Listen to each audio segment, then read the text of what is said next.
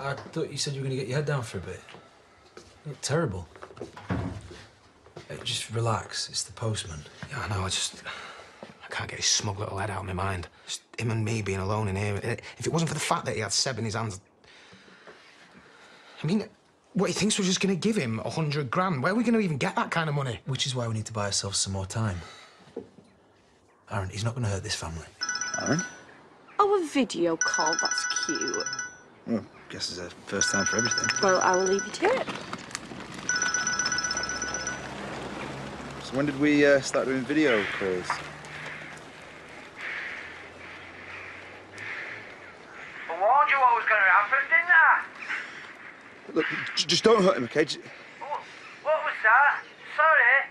You're breaking up. Aaron! Aaron!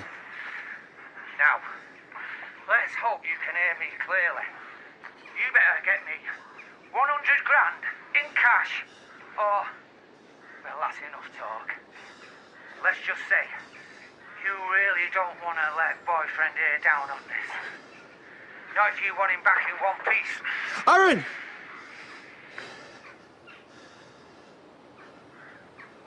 Just put it down. I've got the money. I don't want any violence. I just want Aaron back. Drop it, or this ain't happening. Where is he? If you've hurt him... Come on, get out. Your missus is here. Money, now. Are you all right? It's good. Let's get over here.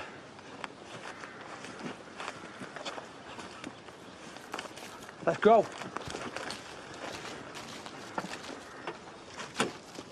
I'm sorry about the money. No, you're okay. That's all that matters. If they'd killed you... I'm fine.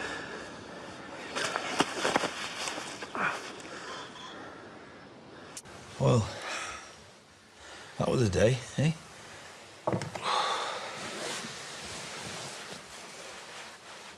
What you just said, it's not true. It does matter. What does? Where the money came from.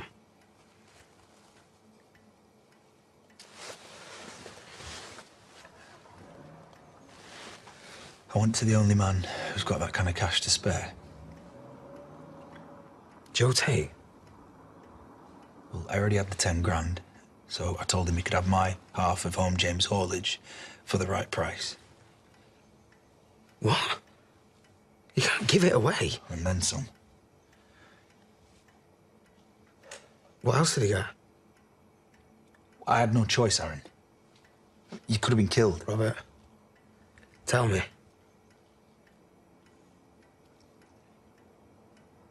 He owns this place too.